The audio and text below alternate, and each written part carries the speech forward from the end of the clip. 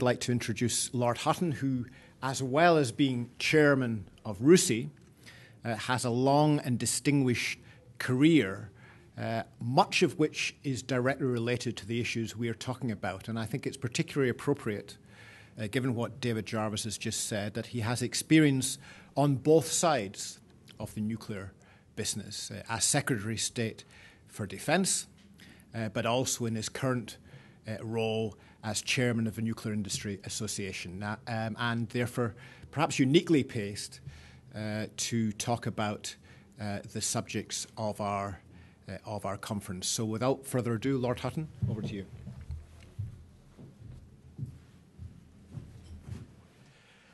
Thank you very much, Malcolm, for that introduction. I was touched by your reference to a gathering of stars of the future. That doesn't include me anymore, sadly. But it's a great pleasure to be here, and thank you for giving me the opportunity to say a few words on these very, very important issues. The birth of the modern nuclear age, as we all know, began in 1945 with the dropping of atomic weapons on Hiroshima and Nagasaki. I think these acts represented perhaps one of the defining moments in the history of mankind, after which nothing would quite be the same again, and from which there would clearly be no return possible to a pre-nuclear age. Thereafter, the race to develop and acquire nuclear weapons by the ideologically opposed victors of the war dominated the global geopolitical environment for the best part of 40 years, until the fall of communism in 1989 and the effective end of the Cold War. And of course, that race itself has left an indelible mark on the world. And those looking back on that period might justifiably ask, how did we ever make it out of the Cold War alive? That question perhaps has most resonance when we consider the events of the 14 days in October 1962 that have become known as the Cuban Missile Crisis. Causes of the crisis have been widely rehearsed and analyzed by historians, and I don't think need detain us very long this morning. But the effects of that standoff between the USA and the USSR that brought the world to the brink of nuclear war were profound, both politically and also psychologically. It could be argued that the terror engendered by the Cuban Missile Crisis cemented the concept and strategy of mutually assured destruction. This argues that no one would dare use atomic weapons or nuclear weapons and risk nuclear war for fear of immediate reprisal, and what Winston Churchill had foreseen as the equality of annihilation. If no one could be sure of surviving a nuclear war, it wouldn't happen. And of course, thankfully, that turned out to be true. That realization and fear of instant annihilation led the superpowers to seek political ways to manage and control their nuclear weapons. The series of agreements began with the Limited Test Ban Treaty in 1963, which abolished atmospheric nuclear tests. It carried on throughout the following decade with the Nuclear Non-Proliferation Treaty in 1968 that required states with nuclear weapons not to assist others to acquire them. And in 1972, of course, the Strategic Arms Limitation Interim Agreement, which together with the Anti-Ballistic Missile Treaty in the same year, placed a limit on the number of ballistic missiles allowed on each side and banned defenses against long-range missiles. All of these measures became the basis for a more stable, if not a very comfortable, Soviet-American relationship. By extension, one could argue that that resulted in a more stable global political environment, but one that has been sorely tested since the collapse of the Soviet Union and the emergence of different and less predictable threats to our collective security.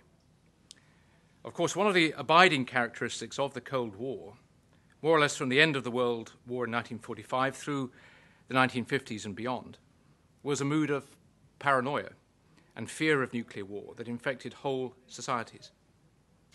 In the USA, for example, it was the era of the McCarthyite witch hunts and the Hollywood blacklists conducted through the House Un-American Activities Committee. And that general mood of paranoia was even widely reflected and encouraged by popular culture, with films and TV shows featuring the fear of invasion and tales of espionage as subjects of mass entertainment. Certainly, superpower rivalry and fear of possible nuclear war had a powerful grip on the public imagination.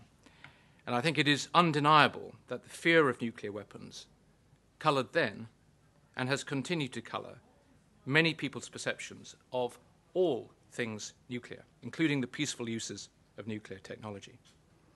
And this, in my view, goes a very long way indeed to explaining the controversy and anxiety that still surrounds nuclear energy.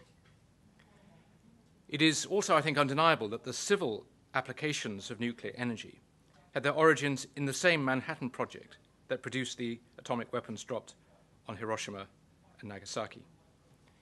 Yet as early as 1953, President Eisenhower's Atoms for Peace initiative launched the widespread development of civilian nuclear technology for the production of economic, safe, and efficient electricity that I think has brought very, very significant benefits to the world.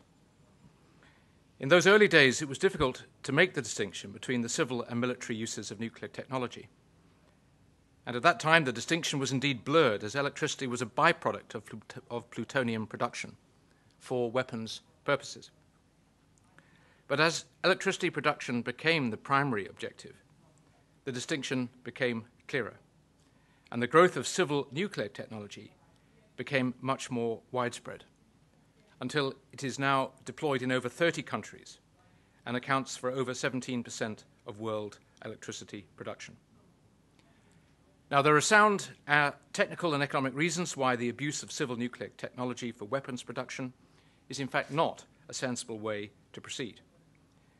But even when the link between the technologies is potentially most prone to misuse, for example, in the practices of fuel enrichment and reprocessing, the Non-Proliferation Treaty that came into force in 1970 has in fact been largely effective in detecting and preventing the diversion of civil nuclear materials to weapons production and enforcing the split between the two. The international expansion of civil nuclear energy to the point where there are now today over 440 reactors operating worldwide has not led to widespread proliferation of nuclear weapons. It was widely assumed in the 1960s, for example, when the Non-Proliferation Treaty was first opened for signature, that as many as perhaps between 20 and 30 nuclear weapon states would pretty soon emerge. In fact, while there are around 30 countries operating nuclear power stations, there are still only 5 declared nuclear weapon states, and fewer what we might call threshold states, either with weapons or weapons capability. 190 countries have ratified the NPT, more than any other arms limitation and disarmament agreement, which I believe is a testament to the treaty's significance. The civil nuclear industry here in the UK supports the objectives and application of the NPT and fully complies with the IAEA safeguards and inspection regimes. Companies operating civil nuclear facilities would be concerned that any perceived link between their activities and weapons proliferation could tarnish their corporate reputation and fundamentally damage their businesses. It is important that the NPT continues to be robust and effective in detecting and deterring any diversion of materials from civil facilities to military purposes, and that sanctions, effective sanctions, are available to enforce compliance. Clearly, we cannot afford to be complacent about the risks of proliferation, especially in an era increasingly characterized by terrorism rather than superpower conflict. We have to be vigilant both in pursuing and strengthening non-proliferation measures through the IAEA in states like Iran and North Korea, and in avoiding the diversion and possible use of nuclear materials by terrorists through effective counter-terrorism measures and international security cooperation.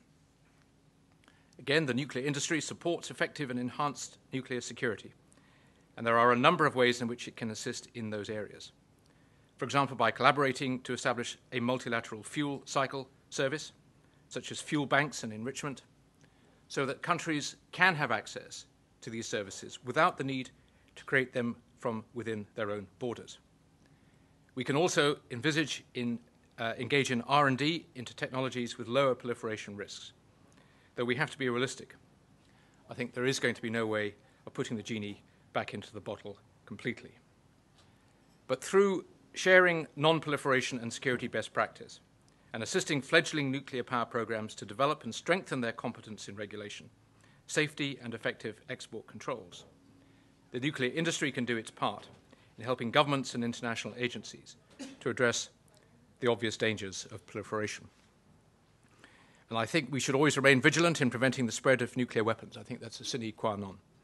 But it is not just the spread of nuclear weapons that threatens global security. And I'll just ask you all to consider the following statistics. In 1950, the world population was around 2.5 billion.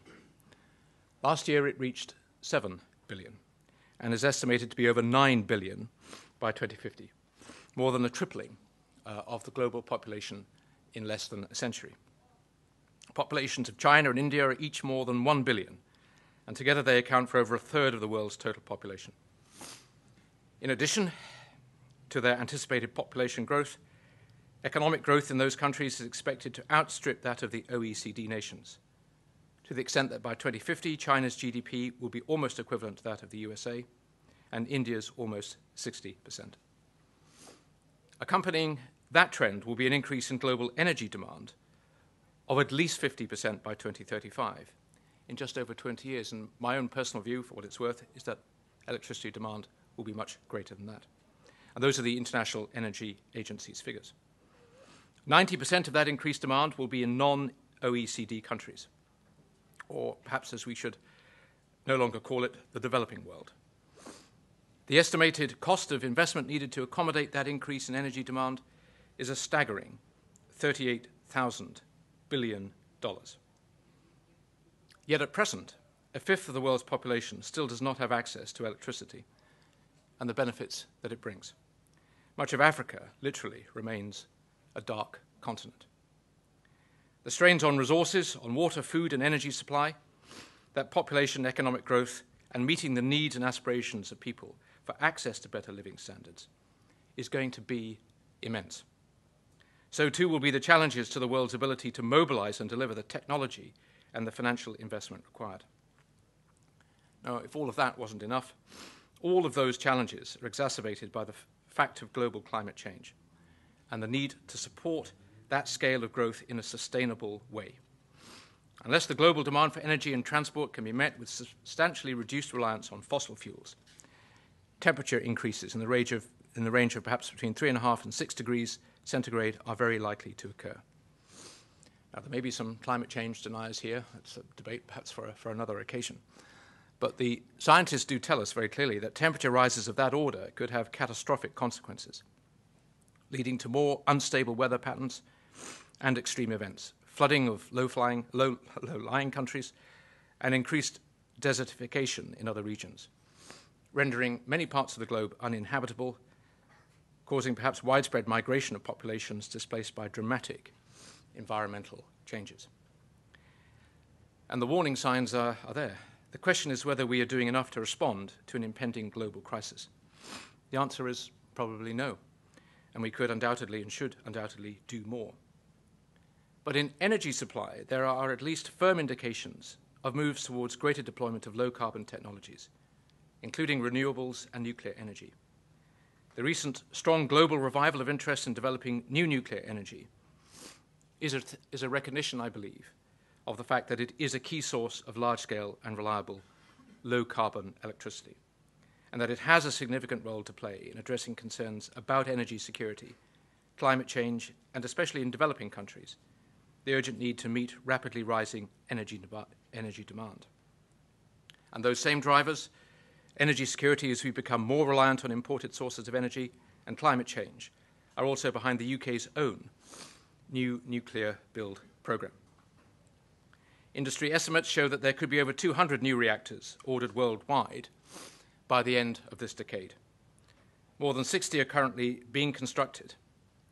Over 80% of the projected new build is likely in countries with existing nuclear capacity, with by far the largest programs in the fastest developing economies. China, where 26 reactors are today under construction, 50 new reactors are planned, and 120 proposed.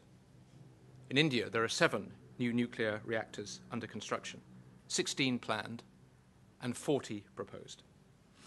There is expansion too in countries and regions that are new to nuclear, such as the Middle East, where nuclear energy will be used for desalination as well as electricity production.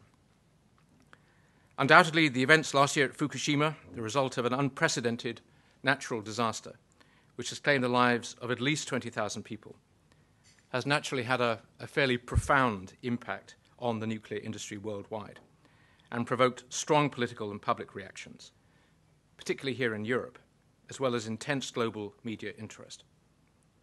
The industry is responding and will continue to respond positively to the lessons from that accident with humility and a determination to ensure that its good safety record is maintained into the future. Inevitably, it has caused governments and nuclear industries around the world to pause and reflect on their plans for the future development of nuclear energy. But most countries today that have planned new nuclear programs have remained committed to them. So my final set of comments, Malcolm, is this, that nuclear energy, civil nuclear energy, can play, I think, a significant role in helping steer a course for the world through all of these enormous challenges that we face. Population growth, climate change, economic development. Energy is the key to all of those. But having said that, I'm not claiming today that nuclear energy provides a silver bullet solution to the energy and environmental problems we face today. But on the fundamental question of how we can best secure our energy future, there remains, in my view, a vital need for an expansion of nuclear energy to help combat global carbon emissions and to provide reliable, economic and secure supplies of electricity, particularly to those nations around the globe experiencing rapid population growth, industrial expansion and rising energy demand. The peaceful uses of nuclear energy, despite its genesis in acts of destruction, can and must contribute to improving greater stability, security and resilience against the severe threats to the peace of the world we are now facing. Thank you very much indeed.